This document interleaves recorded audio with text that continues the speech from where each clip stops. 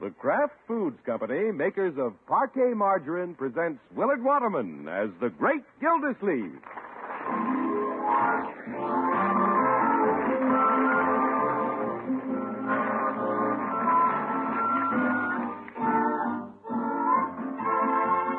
Each week at this time, the Great Gildersleeve is brought to you, partially transcribed, by the Kraft Foods Company. What do you say when you want to describe the freshness of something? Maybe you say it's fresh as a daisy or fresh as new-mown hay. Well, another expression you could use is fresh as a pound of Parquet margarine. Every pound of Parquet your grocer sells is really fresh, and that's the reason it always tastes so good. Parquet is made by Kraft, who has been creating quality foods for almost 50 years. Their long experience in making America's favorite cheeses and salad dressings plays a very important part in making Parquet such a good-tasting, fresh-tasting margarine. Kraft makes Parquet of fine farm products, and then it's rushed to grocers by refrigerated truck. Each package is flavor-dated, so stocks can be regularly inspected. That's why Kraft can guarantee that every pound of Parquet is at its flavor peak. Tomorrow, when you go shopping, pick up a package of good-tasting, fresh-tasting Parquet margarine. In most markets, you can get Parquet in handy yellow quarters ready for the table. In any package for any use, Parquet is the only margarine that brings Kraft quality right to your table. Remember, P-A-R-K-A-Y spells Parquet, the margarine made by Kraft.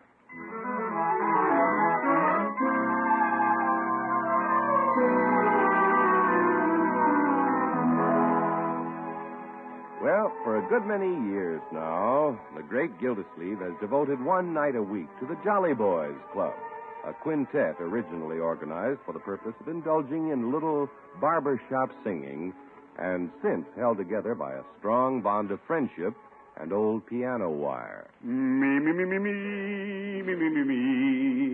Right, George, I'll be murdered tonight. Me.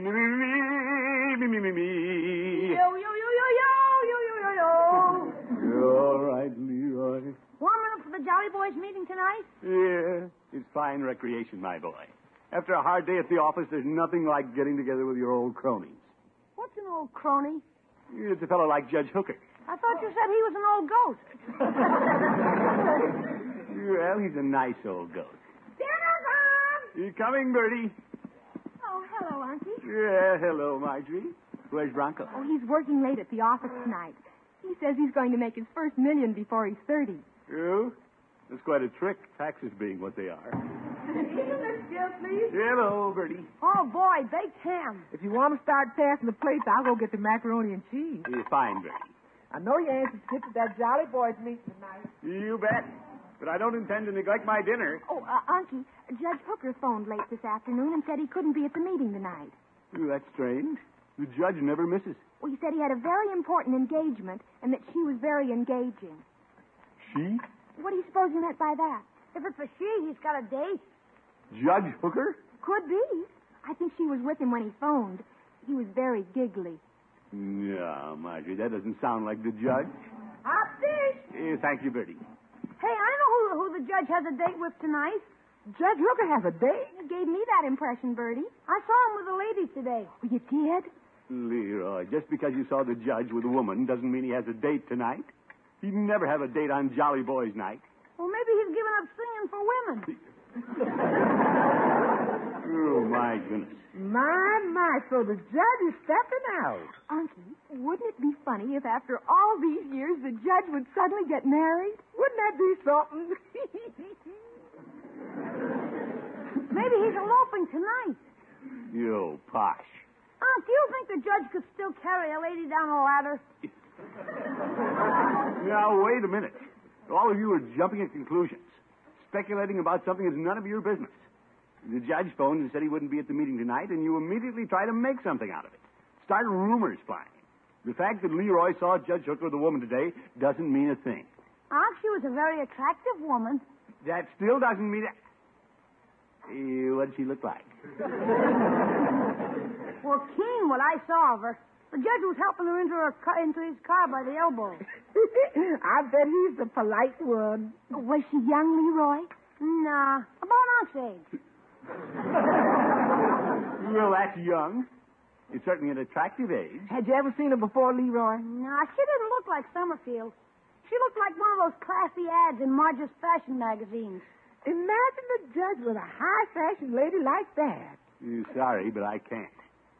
Of course, it's none of my affair. It doesn't concern any of us. But I can't imagine a woman like that being interested in Judge Hooker. Well, you never know, Unky. The judge wouldn't be a bad catch.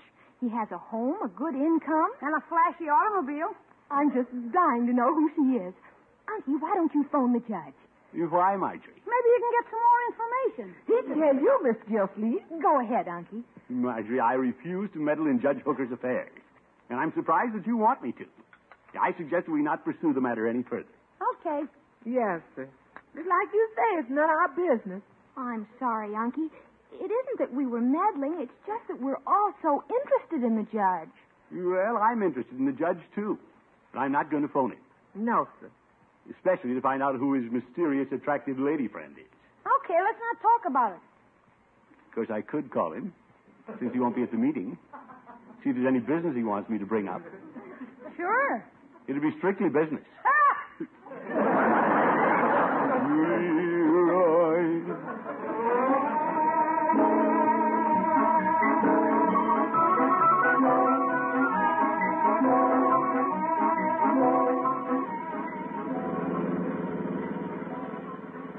Well, the judge didn't answer his phone. There was nobody at his house. On my way to the club, I think I'll drive past the Summerfield Grill. They might be having dinner there. Not that I'm meddling, but the family will be curious. Oop, there they are. The table by the window, behind the ferns. Yeah, I'll park in front for a minute.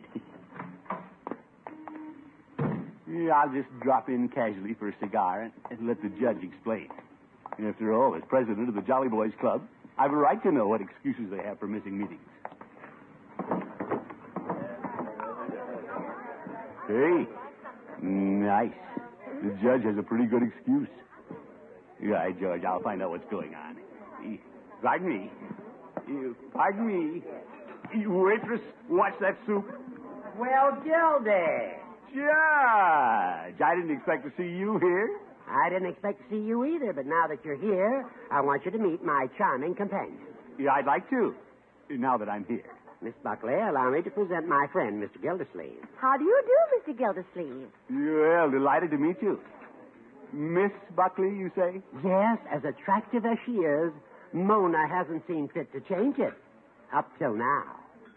Yeah, I wonder what he means by up till now. Oh, isn't Horace wonderful, Mr. Gildersleeve? He always thinks of just the right thing to say. If I do, it's because you furnished the inspiration, Mona.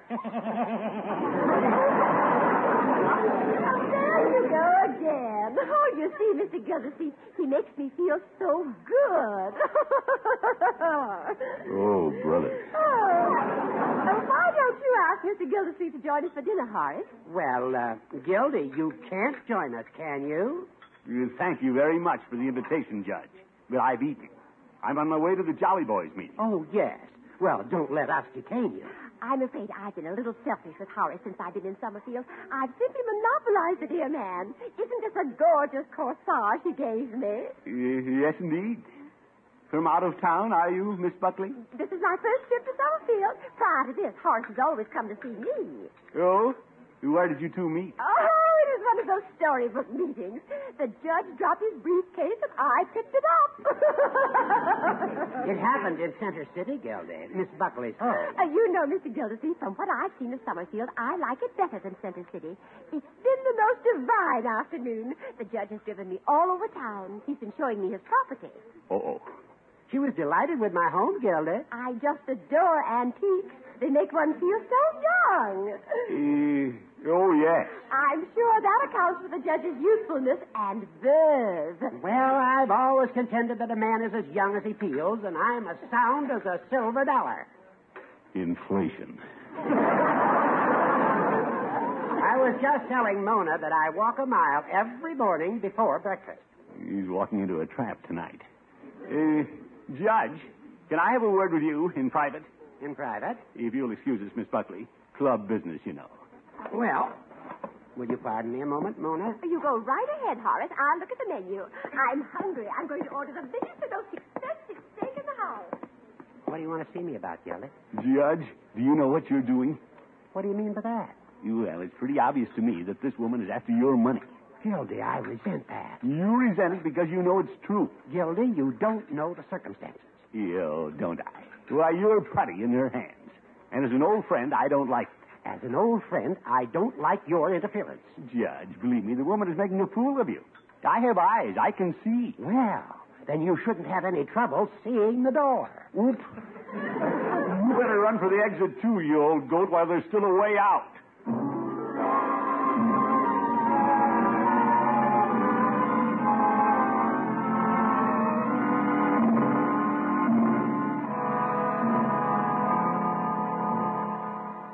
I tell you, fellas, they're practically engaged. No. Yeah, I'm sure of it, Floyd. And the only reason a woman like that would go for the judge is to get her hands on his money. And I told him so. Got a little testy, huh, Commish? Yeah, I'll say. Peavy, don't you think I did the right thing? Well, I've never found it advisable to tell a judge what to do. Yeah, just the same, the judge is being taken in. And I think it's a problem for us jolly boys. One of our members is caught in a web. Let's hear a little more about this nifty spider. Yes, how did they meet? She picked up his briefcase. How's that? The judge dropped his briefcase and she picked it up. Imagine the old judge dropping his briefcase when he sees a good-looking dame. Just pretty coy of the judge. Yeah, fellas, we got a croquette in the club. It's Coquette, Floyd. Oh. And I know who the flirt is. She's very attractive, and the judge is spending his money like water. Steaks, corsages. Well, he bought a box of candy last night and said he had to meet a train. I'm sure he didn't give it to the conductor. Yeah, it all adds up, fellows. Let's face it. If we let her have her way, the first thing we know, she'll have the judge's money and property and cast him aside like an old shoe. You got any suggestions? Well, it's a drastic measure. But if we can get her interested in somebody else, it would prove our point to the judge. Well, I'm loyal to the Jolly Boys, but I'm not that loyal. I'm married. Yeah, me too. Very married. And Chief Gates is married, too. Yep, that lets him out. Fellows, stop looking at me like that. But, Commish, you're the only eligible member we got. Happy hunting, Mr. Gildersleeve. But, fellows, wait a minute. What's the matter? You scared? No, Floyd. Well, you're the one who made the big talk about saving the judge. Yes, he did. Of course, if you don't care about the judge like you've been talking... Blabbermouth. Yeah, all right, I'll do it. I'll call her and see if I can make a date. Yeah, you take her out and buy her a big steak and a corsage. And candy. Not so fast now, fellows. This will cost money. That woman's expensive. Since this is a club project, I think it should be financed by the club.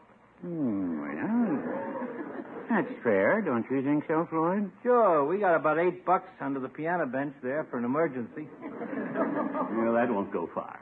But just to show how sincere I am as president of the club, I'll put in $5 of my own money. Good for you, Commish. And I'll assess everybody else $5. My. What do you think, Peavy? Well, Look at it this way, fellows. I'm the one who has to take Miss Buckley out to dinner and maybe dancing. I'm the one who's really suffering. Well, no, I wouldn't say that.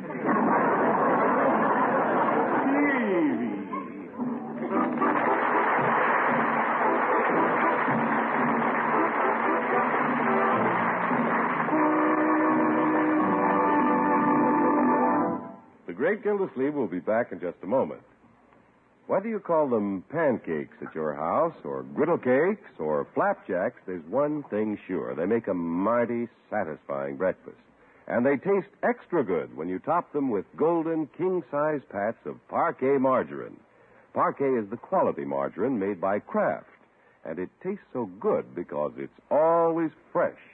That delicious, distinctive Parquet flavor blends wonderfully with the flavor of hot foods like pancakes and waffles and vegetables. Parquet tastes just as good as in every meal spread for muffins and rolls and bread. And use Parquet, too, when you bake cakes and cookies. It's a grand flavor shortening. Make tomorrow the day. Tomorrow, pick up a pound or two of good-tasting, fresh-tasting Parquet. That's Parkay. the margarine made by Kraft and guaranteed by Kraft. You'll love Parquet at every meal.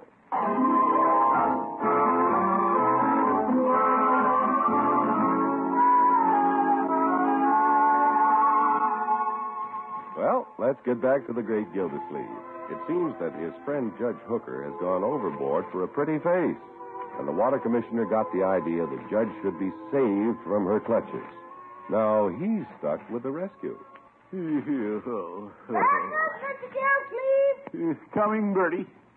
Good morning, Unky. Hi, Unc. Good morning, Marjorie. Leroy. How was the Jolly Boys meeting last night, Unc? Well, there were only 3 of us present, Leroy. Unky, did you find anything out about Judge Hooker and his girlfriend? Yes, in fact, I met her. She and the judge were having dinner at the Summerfield Grill. My, so the judge is really serious. What's the score, Unc? Well, it didn't take me long to size her up. The old judge is making a big mistake, spending all his time on that woman. Does he have another date with her tonight? No, I have. Well, that's... Are you kidding? Well, I'm going to try to make a date with her. I have to phone her first. Unky, what are you up to? Marjorie, I just want to prove to the judge that she's a flirt. All I'm trying to do is keep the judge from getting involved. So you're getting involved. I am not. Unky, are you telling us everything? Just how attractive is she? Well, there's nothing wrong with Miss Buckley's looks, but... No, Marjorie, let's not get the wrong impression. What if she turns you down, Unc? Well, if she does, I'd be happy for the judge. At least it'd prove her head isn't turned by every handsome man who calls her for a date. Oh, brother. As a matter of fact, I'll call her right now before the judge makes any plans with her for tonight. So early, Unky? Yeah, if I know the judge, he's camped in front of the hotel in a pup tent. Can I run upstairs and listen on the extension? Certainly not, Leroy. What I go through for my friends. Well, maybe I won't have to take her out after all. She may not answer the phone at this hour of the morning. Good morning, Summerfield Hotel. Good morning. Will you ring Miss Buckley's room, please? Miss Mona Buckley. One moment, please. Maybe she's still asleep. Good morning. Oops, she's awake. Miss Buckley? Yes. This is Throckmorton P. Gildersleeve, the judge's friend. I met you last night. Remember? Yes, indeedy. How are you this morning, Mr. Gildersleeve? You early bird. Yeah, I'm fine, thank you. I hope you won't think me presumptuous, Miss Buckley, but I wonder if you'd care to have dinner with me this evening. Dinner? That is, if you don't have any plans with the judge. Well, I don't have any I can't break. I knew it. But I don't think I should. Oh? I've only known you for a few hours. Well, the answer is no? Yes. Yes, you will, or no, you won't? Yes, I will. Mr. Gildersleeve, Judge Hooker told me all about you, and I feel I've known you for years. Aren't I brash? Well, Mona, I guess I'm a little brash, too. Let's not say anything about this to the judge. All right. It'll be our little secret. That's the idea. Shall we meet in the hotel lobby about 6? I'll be ready. Fine. Goodbye. Oh, Mr. Gildersleeve. Yes? In case you're wondering what I'm wearing tonight, it'll be a deep purple dress. I'd recognize you anywhere. Yes. But wasn't that a gorgeous corsage the judge gave me last night? Oh. Purple dress, you say? Goodbye. Goodbye. Oh, well, I guess the Jolly Boys can afford flowers.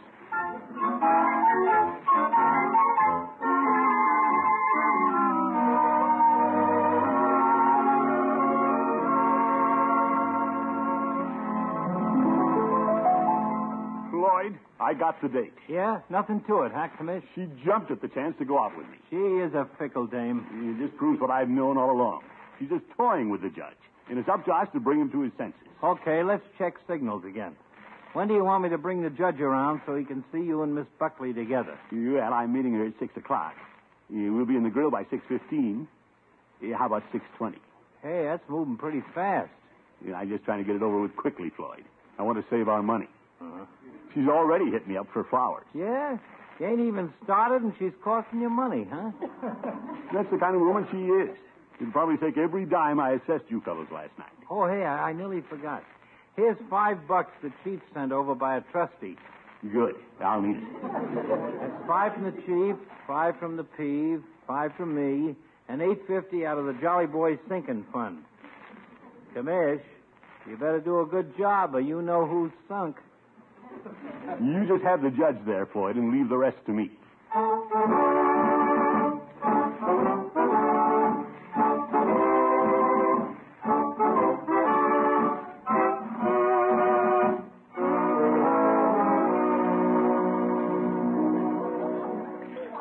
Such a lovely dinner, Mr. Gildersleeve. Thank you, Miss Buckley. Everything was just as I like it. They must have wonderful chefs. I wish we had the Summerfield Grill in Center City, but guess if we had it in Center City, you wouldn't have it here, would you? No. Where's Floyd with the judge? He's 2 hours late. You know, all my girlfriends are so envious of me. They are? Yes, I can eat anything I want to whenever I want it. Starches, proteins, potatoes, steak, lobster. And if you ever take me out again, I want lobster. Well. Anyway, no matter what I eat, I never put on an extra pound. I weighed the same for years and years, and all the girls say, Mona, how do you keep so slim? You must be from talking so much. Mr. Gildersleeve, why do you keep looking at your watch?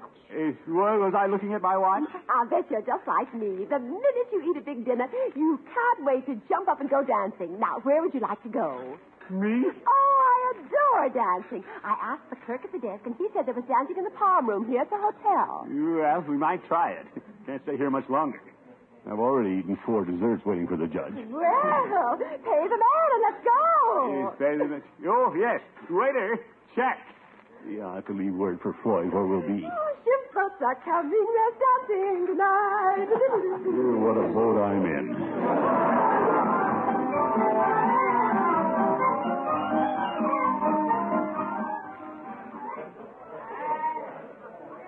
You're sure you're not getting tired, Miss Buckley? Why, Throcky.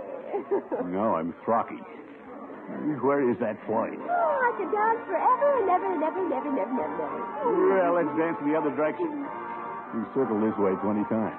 Well, you're the leader. I'll go where you want to go. Do you want to go somewhere else? Come on, let's go. Well, I heard some cottage kids talk about the Blue Goose. Now, where's that? Well, Mona, that's a little jumpy. Well, let's jump. I can't jump far on $3.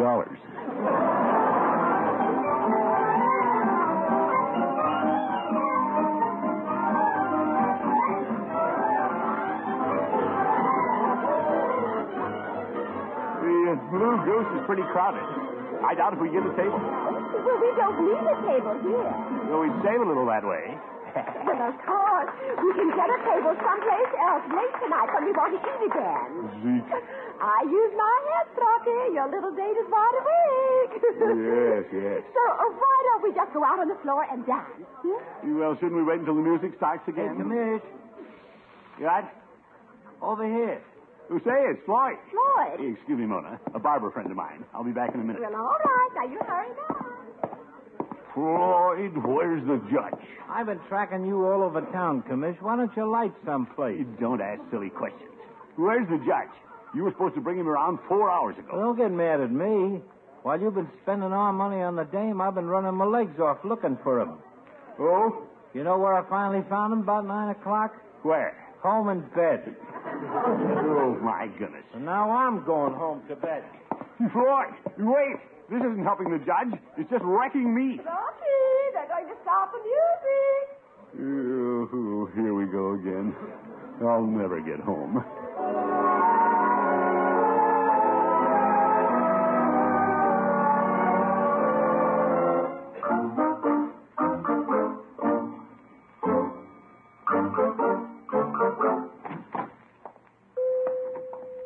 Good morning, Peavy. Morning. Mr. Gildersleeve, it's high noon.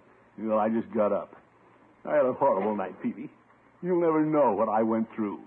Did you go through with my $5? I went through everybody's $5. In fact, I had to leave my watch at the Blue Goose. My. And worst of all, the judge never did show up. Oh, well, Summerfield's a small town. I imagine he'll hear that you were out with Miss Buckley. Yeah, I guess so. I hate to face the judge, Peavy. I'm not sure I did the right thing. How's that? Well, he probably called her for a date last night, and when he found out she'd gone out, he went home to bed with a broken heart. Well, could be. Pardon me, Mr. Gildersleeve, but would you like to slip out the back way? Ah. Here comes the judge now. No, thanks, Peavy. But I'll have to face him sooner or later. Horace is one of my best friends. I'll confess the truth. Tell him I meddled and I'm sorry.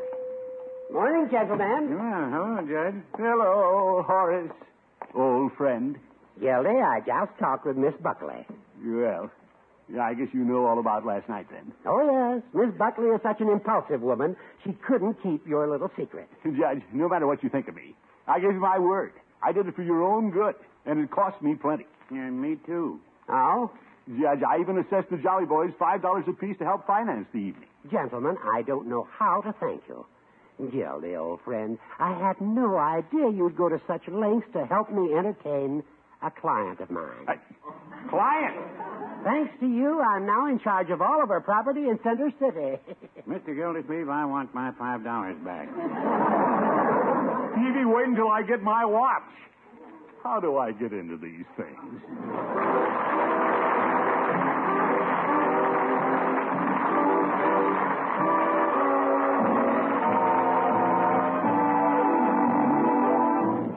The Great Gildersleeve will be right back.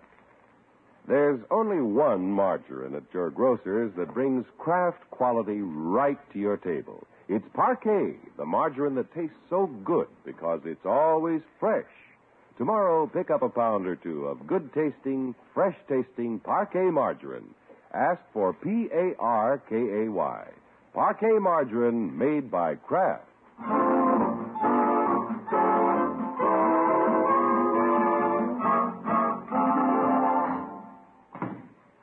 Is that you, Uncle Mort? Yeah, it's me. What's the matter, Unc? You're dragging.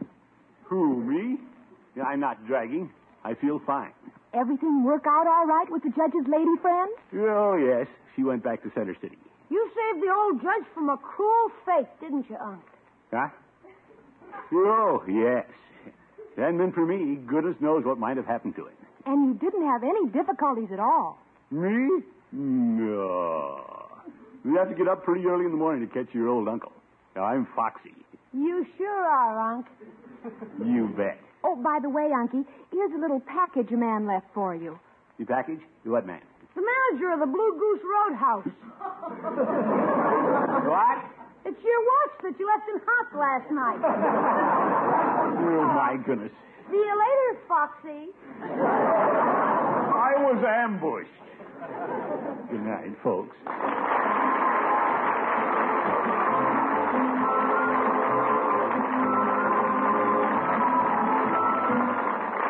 The Great Gildersleeve is played by Willard Waterman. The show is written by John Elliott and Andy White and is partially transcribed.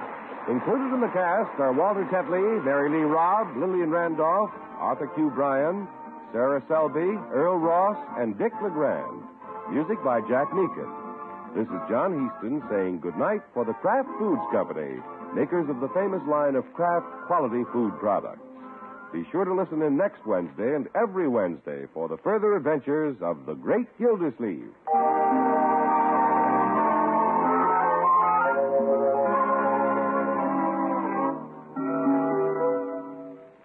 Delicious cold cuts for luncheon or supper make a welcome change of pace from the hot meals you've been serving. Easy to fix, too, but here's a tip. Be sure there's delicious Kraft prepared mustard on the table, because when you add a little mustard, you add a lot of tang. There are two kinds of Kraft mustard, mild Kraft mustard, so smooth and delicately spiced, and Kraft mustard with snappy horseradish added to give it extra zip. Keep both kinds on hand for different tastes. Next time, get Kraft prepared mustard.